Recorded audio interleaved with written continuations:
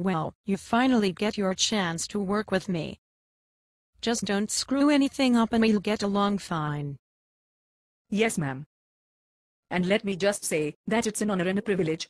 A pleasure and an absolute non-expectation. Like slinging hash in a soup kitchen with Her Majesty. Anyway, to work with you on a book of this magnitude is unbelievable. Well, I'll agree with you about a book of this magnitude, but this is still the underbelly of lesfic.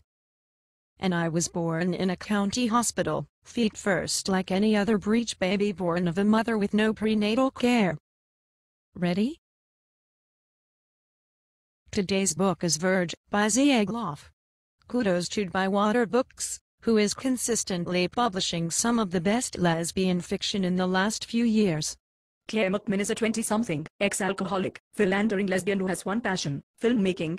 But her film professor won't let her use any equipment for this current semester.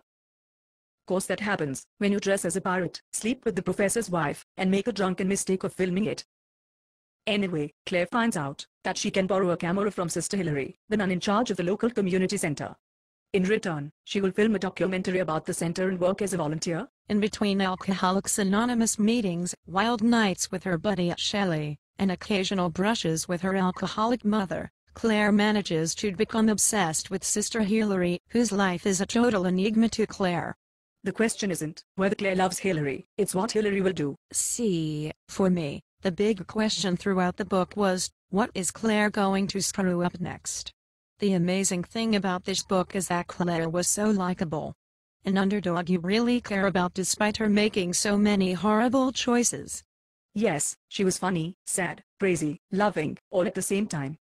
This is certainly not a typical HEA lesbic romance. No, it deals with more serious themes such as emotionally coming of age and reckoning with your own demons.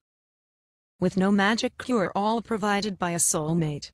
The writing is wonderful, and I loved Claire, maybe because she was emotionally frail and yet so resilient. The minor characters are well drawn too, especially Shelley, Claire's best friend. What do you think? 4.5 stars. Yes, with another half star for the storytelling game that they played throughout the story. It was just an excellent book. Who would you cast as the nun? A woman religious? In a movie? Well, I kept having flashbacks of Mary Tyler Moore and Elvis in Change of Habit. And I kept thinking about Hayley Mills in The Trouble with Angels. Here we are then. Two lonely lesbians, tragic figures, who have become sisters across the vast ocean, having links to colonies of the mother country, and both liking B-movies about nuns. Yes, well, you are quite the dramatic little thing, aren't you?